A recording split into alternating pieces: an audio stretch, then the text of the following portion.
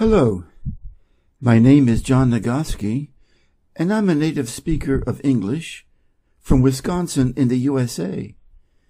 I would like to introduce to you my English reading channel with questions and answers. How the Oath was Broken. Now, if the Trojans had kept the promise which they made, confirming it was an oath, it would have been well for them. But it was not to be, and this is how it came to pass that the oath was broken and the promise not kept. Among the chiefs who came from the countries round about to help King Priam and the Trojans, there was a certain Pandarus, son of the king of Lycia. He was a great archer, and could shoot an arrow as far and with as good an aim as any man in the army. To this Pandarus, as he stood waiting for what should happen next, there came a youth, a son of King Priam. Such indeed he seemed to be, but in truth the goddess Athena had taken his shape, for she and, as has been before said, the goddess Hera hated the city of Troy, and desired to bring it to ruin. The false Trojan came up to Pandarus, as he stood among his men, and said to him, "Prince of Lycia, dare you to shoot an arrow at Menelaus? Truly the Trojans would love you well, and Paris best of all, if they could see Menelaus killed with an arrow from your bow. Shoot at him as he stands, not thinking of any danger. But first vow to sacrifice 100 beasts to Zeus, so soon as you shall get back to your own country." Pandarus had made a bow out of the horns of a wild goat which he had killed. It was 4 feet long from end to end, and on each end there was a tip of gold on which the bowstring was fixed. While he was stringing his bow, his men stood round and hid him. And when he had strung it, he took an arrow from his quiver, and laid it on the string, and drew back the string till it touched his breast, and then let the arrow fly. But though none of the Greeks saw what Pandarus was doing, Athena saw it, and she flew to where Menelaus stood, and kept the arrow from doing him deadly hurt.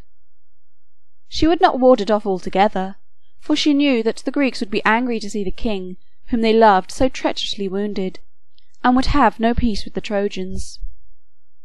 So she guided it to where there was a space between the belt and the breastplate. There it struck the king, passing through the edge of the belt, and through the garment that was under the belt, piercing the skin. And the red blood gushed out, and dyed the thighs and the legs of the ankles of the king, as a woman dyes a piece of white ivory, to make an ornament for a king's war-horse. Now Agamemnon was standing near, and when he saw the blood gush out, he cried, "Oh, my brother, it was a foolish thing that I did, when I made a covenant with the Trojans. For they are wicked men, and break their oaths. I know that they who do such things will suffer for them. Sooner or later the man who breaks his oath will perish miserably. Nevertheless, it will be a great shame and sorrow if you, my brother, should be killed in this way. For the Greeks will go to their homes, saying, 'Why should we fight any more for Menelaus, seeing that he is dead?' And the fair Helen, for whom we have been fighting these many years, will be left behind. And one of these false Trojans will say, when he sees the tomb of Menelaus, 'Surely the great Agamemnon has not got that for which he came, for he brought a great army to destroy the city of Troy. But Troy still stands, and he and his army have gone back, only he has left his brother behind him.' But Menelaus said, 'Do not trouble yourself, my brother, for the wound is not deep. See, here is the barb of the arrow.' Then King Agamemnon commanded that they should fetch Machaon, the great physician. So Machaon came, and drew the arrow out of the wound, and wiped away the blood, and put healing drugs upon the place, which took away all the pain.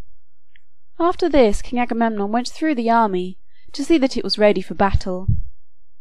When he found any one bestirring himself, putting his men in order, and doing such things as it was his duty to do, him he praised. And if he saw any one idle and slow to move, him he rebuked.